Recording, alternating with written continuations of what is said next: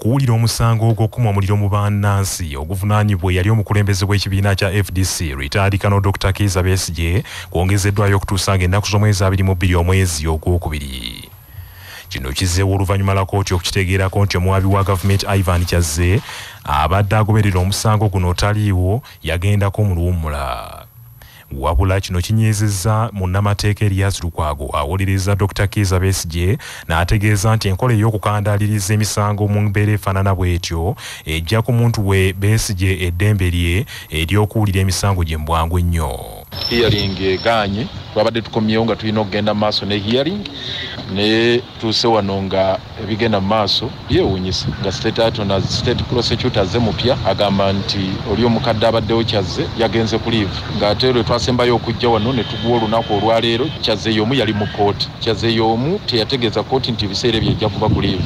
Mu public service ne standing orders ne bw'oba onoogenda ku leave tosannyalaza mirimu gya public office. Katusubire lwe tukomawo nga 22 ogwokubiri bajja kuba tebeekwasa ebyo bya jangu nkwekule.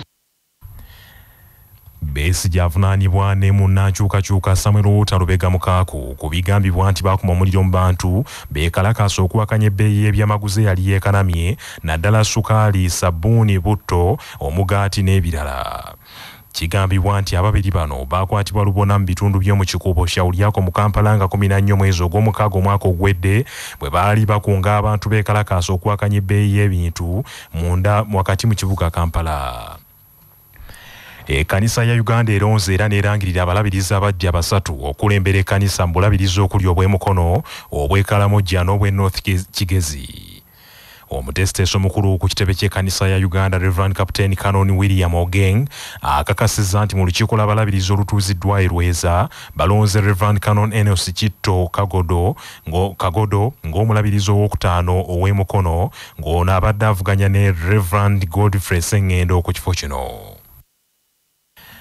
Reverend Canon Enos Kagodo yagenda okudda mu bigere ebya kitaffe mu Katonda Dr. James William Sebakala eyawummudde oluvannyuma lw'okuweereza ku kifo kino okumala emyaka 13. Olukiiko lw'abalabirizi era lukakasizza nti omulabirizi omujja Kagodo waakutuuzibwa ku bulabirizi obwonge ennaku z'omwezi 26 omwezi ogwokubiri omwaka guno mu lutiko y'omutukuvu Filipo Nandereya e Mukono. Kanoni Enos Kagodo yazaalibwa ng'ennaku z'omwezi 13 Desemba 1968 mu Gombola e Nakisunga mu disitulikiti y'e Mukono era yayatula obulokozi mu 1994 ng'ennaku z'omwezi 14 omwezi ogw'ekkumi n'ayawulibwa ng'omusumba mu Desemba mu 2004. Kagodo omufumbo n'omukyala Catherine Namuddu era nga muyigiriza ayina digiri ey'okubiri ayina digiri 2 mu by'eddiini, digiri esooka yagifuna mu by'okuddukanya amalwaliro n'ebitongole by'ebyobulamu okuva mu Uganda Christian University. Reverend Kanoni Aisu yabadde amyuka ddiini wa Lutiko eya Christ abadde amyuka ddiini wa Lutiko ya Christ Church Cathedral esangibwa e Kotido era aweerezaako mu bifo eby'enjawulo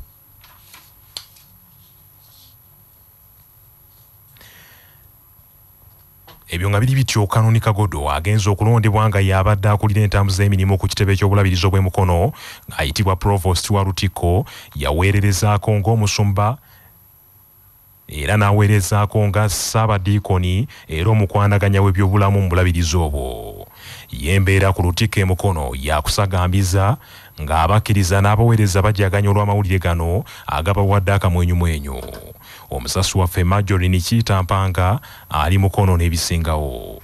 Nebaza Mukama olwa Canon Kitto okubanga ye bishop omupya. Mukama atukoze bulungi nnyo okuva mu mafuta ate tuva mu kitiibwa ntudda mu kitiibwa nga tuvudde kusaba gatinde tufunera omulala. Nnyo okwebaza Katonda ekyo kye tubadde tumusaba atulondera omulabirizi era Katonda tukkiriza ddala nti atuwadde Provost wa Lutiko ate okubeera omulabirizi wa Mukono ow'okutaano. Muzadde musumba ekyo tulowooza nti olw'okuba muntu gwe tumanyi ajja kwongera okuyimusa obuweereza ate nga ne mukadde waffe omulabirizi abadde bw'atukoze obulungi. So twagala okwebaza abakulisa b'emukono abawaddeyo kyonna kye basobodde okuwaayo obudde okusabira ensonga eno kubanga kibadde kikulu nnyo era wano wenjagala okubasabira bannamukono nti nga Katonda atuwadde omukulembeze omujja agenda otuzibwa nga 26 ogwokubiri tumuwagire ate tumusabire.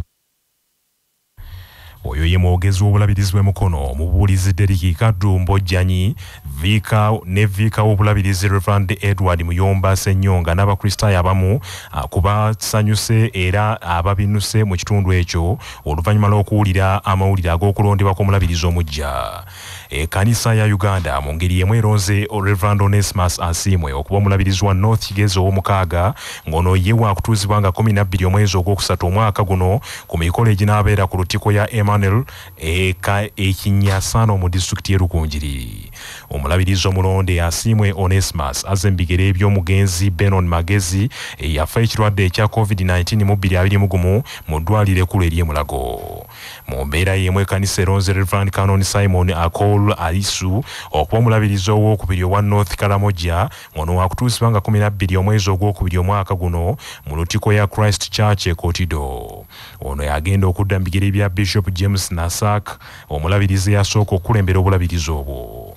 Reverend Canon Aisu yabadde amyuka ddiini wa lutikko eya Christ Church Cathedral esangibwa e Kotido era aweererezaako mu bifo eby'enjawulo mu bulabirizi bwa North Karamoja. Parliament etumiza alipoota ekwata ku vulugu awulirwa mu kitavu ky'abakozi ekya NSSF okuva eri minisita w'ekikula ky'abantu Betty Amongi n'okunnyonnyola obanga ensimbi z'abakozi ziri mu mikono emituufu. Okuva omwaka oguwedde vulugu mungi awulirwa mu kitavu ky'abakozi ekyo nga yasinga kweyoleka mu kuzza obujja endagaano ya ssenkulu w'ekitavu kino Richard Byalugaba.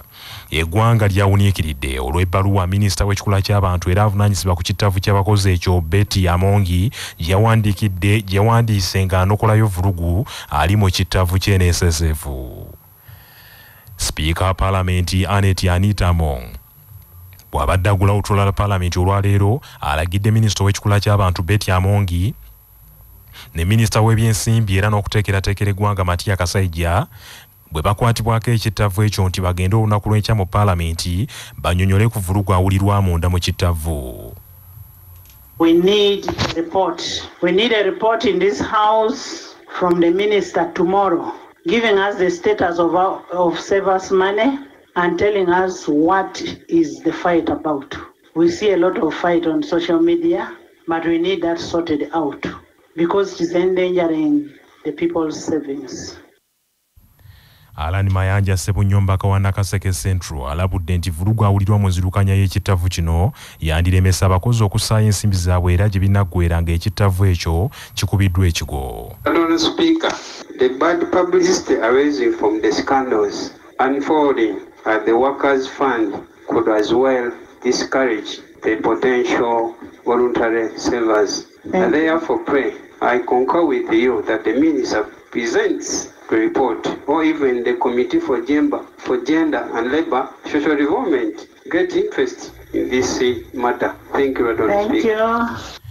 Blaimu Semujunganda Nampala wa FDC mu Parliament asabye wabeewo okunnyonnyola ku ngeri Muganda w'omukulembeze w'eggwanga General Caleb Akandwanaho Salimu Sale gy'ayingiriramu ensonga z'ekitavu ky'abakozi ekya-NSSF nga Minisita Betty Amongi bw'annyonnyola mu bbaluwa yeeyogerwako. But my concern, I don't know, but I need guidance from you on how the government is running. This government run by President Museveni and his brother and children, because the Minister of Gender writing a letter saying he is in Kapeka, appearing before General Salim Saleh. Madam Speaker, we have had problems even here with MPs. The other day I saw MPs from Sebei seated that they are promoting Mohoz Kainerugaba is going to in Sebei, and Honorable Chemaswet was there at a press conference. We need to know, Madam Speaker, whether this family is running this country as a family or we have a head of state. Bana fene ekyo ge mawulire ag'essaawa eno tunaddingana edda.